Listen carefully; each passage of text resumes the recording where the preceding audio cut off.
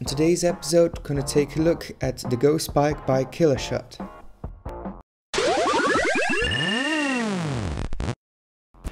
Now let's open up the package. So nothing too special, just an ordinary package. Now let's take a look at what's inside. So first of all, we got the GoSpike itself, which is really just a spike to stick in the ground. Furthermore, we got some stickers and a business card.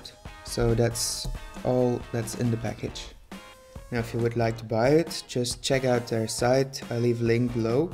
It's now on sale for $20, which is about 15 euros.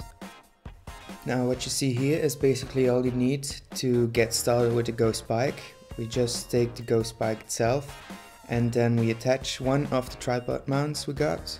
In a new package from GoPro you can buy the original GoPro tripod adapter, just screw it on.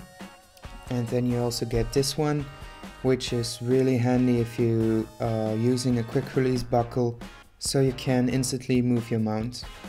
Now this mount's really good to use when you're out on the sand or you just want to film something steady from the ground, but it's also a great mount to use it while skiing or snowboarding. You just take the spike and ram it in the ice. Now something cool we can do with the quick release tripod mount adapted is we can use the gooseneck to attach it to the quick release, and we can then use it to align our shots and get the footage we want. Just move around the gooseneck and you can do things like take time-lapse videos, or you can use it for macro shots.